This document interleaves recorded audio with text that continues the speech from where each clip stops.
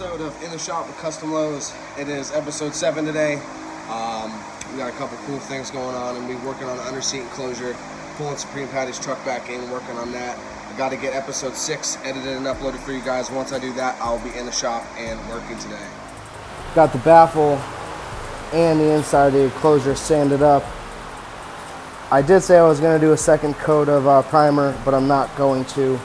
After sanding the second time to sand down the filler, I realized it doesn't need it. It's very smooth, definitely smooth enough for bed liner. So I'm going to start mixing up some bed liner. I got tintable bed liner. I'm going to tint it white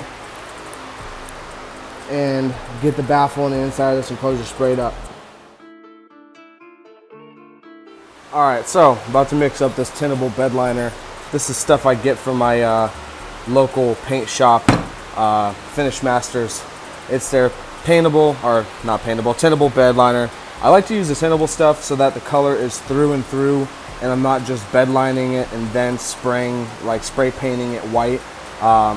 You know, the whole benefit of bed liner is it's very scratch resistant. Now, even if it does get a scratch, the benefit is also that it is color through and through. So if you're doing tintable and say you spray it red, it'll be red all the way through. You know, you got a 16th inch thick layer of red bed liner across the whole enclosure. So I always go with the tintable stuff.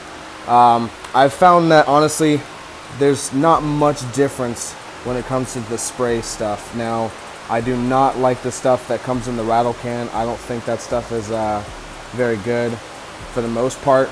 So I tend to stick to stuff that is coming from like a paint shop, order on Amazon, eBay. I've also used I'm trying to think of the company. It is a custom shop bed liner. You can Google that and find it, or hit up your local paint shop. I'm sure they have some bed liner there. But either way, I'm going to get this mixed up real quick. I'm not going to go over the instructions on how to mix it with the paint. Just follow the instructions. They always come with it, or the paint shop will have a printable version of the instructions for this stuff. So get this mixed up, get these pieces sprayed, and then I can take a lunch break, and hopefully by that time it is dry, move it out of the way, and pull the Supreme Patty truck in here.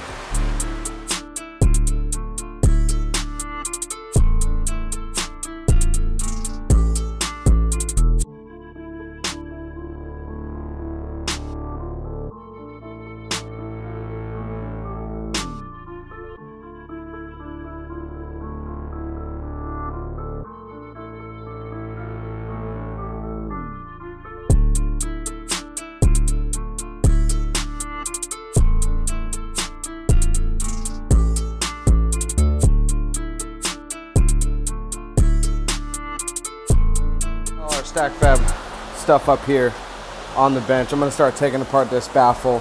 As you can see, I got some MDF pieces in there. Those were my master template pieces, so those have to come out.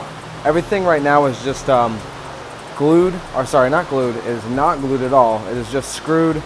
As you see, some screws on all the tops. It is screwed and brad nailed. So I'm going to start taking it apart. Well, actually, I'll probably take the main structure apart, sand the individual pillars while they're together, take it apart, and then I have to assemble everything. As you can see on this one here, this one still has not been taken apart yet, although it has been sanded. Where like these pieces here, they have been sanded and taken apart. A lot of sanding, a lot of pieces, but this project is coming out awesome. Alright, I got all this baffle taken apart. I fear there's going to be a lot of hand sanding. The palm sander, some areas you're not going to be able to get in, especially when it's moving. I mean, it just, you start taking out details. This sander is pretty aggressive, so we'll see how it goes. I think I could get a good majority of it done with the 2 sanders, but I know I'm definitely going to have to hand block some of this stuff. But ton of sanding to go. All of these pieces, this thing is insane, and there's more pieces to come.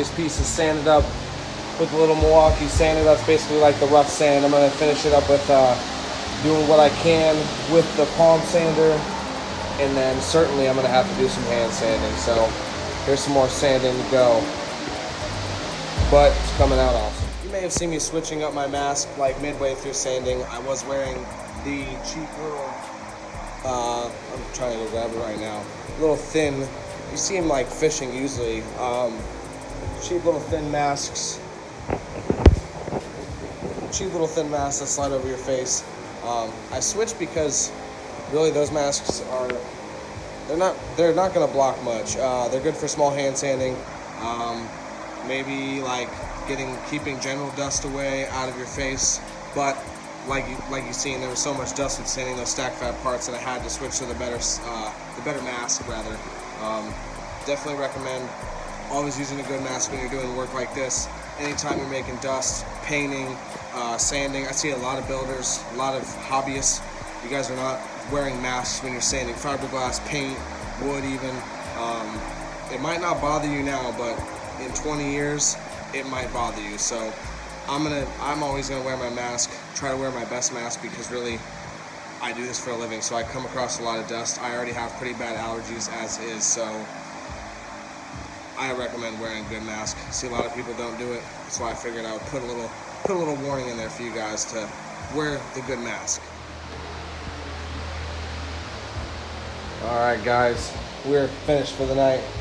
It's been another long day. Got plenty done today. Got these pieces sanded up. Still some more hand sanding to go. Got this under seat enclosure bed linered up. The white bed liner's looking awesome on this thing. Real clean. We'll make them LEDs pop in here. Again, this is for 4 DD Audio 8s. Let me know what you guys think of the enclosure. Let me know what you guys think of the progress on the Supreme Patty center console. Lots of work has gone into this. I'm pretty happy with how it's coming out. Always wanted to do like a full stack fab enclosure, and I figured this was a good starting point.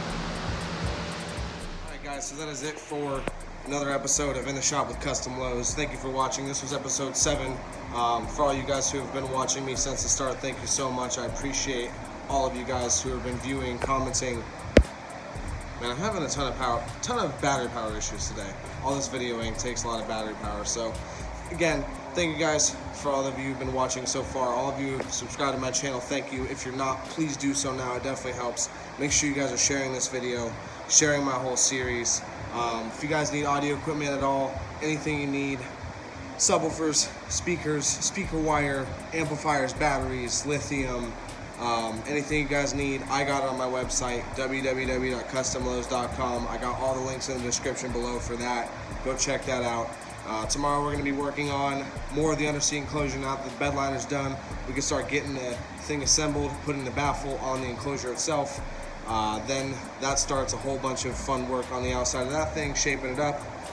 More work on the center console build tomorrow, and we'll see if we got some designs to do. So thank you guys again for watching another episode. I'll be back again tomorrow.